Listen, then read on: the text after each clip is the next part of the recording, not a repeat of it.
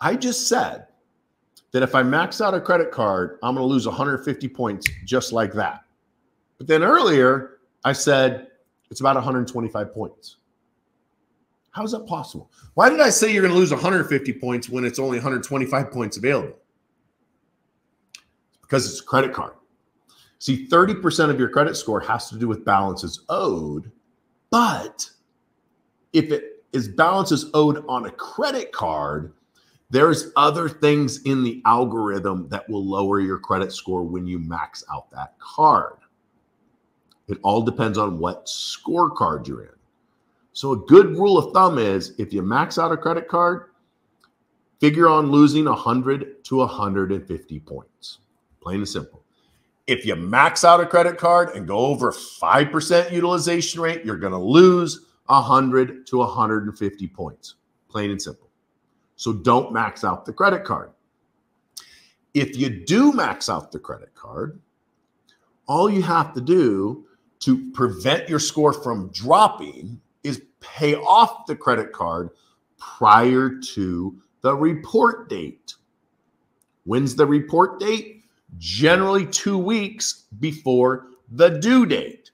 So if it's due on the 15th of the month, generally they're going to report it to the credit bureaus 2 weeks before, around the 1st of the month.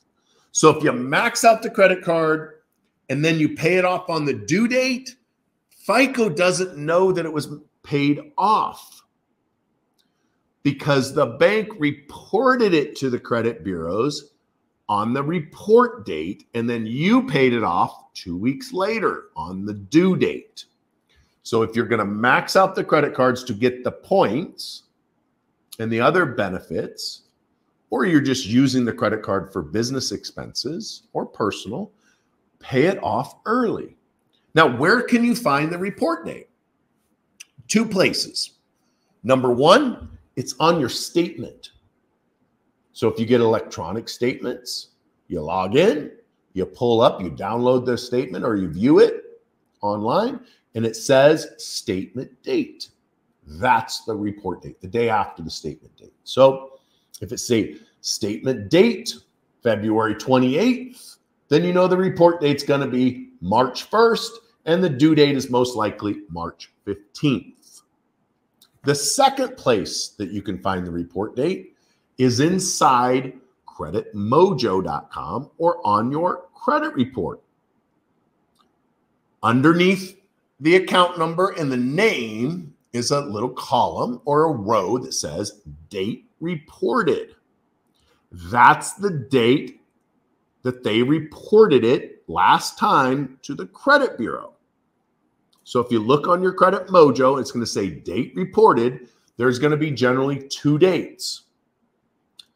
Equifax is usually different than TransUnion and Experian.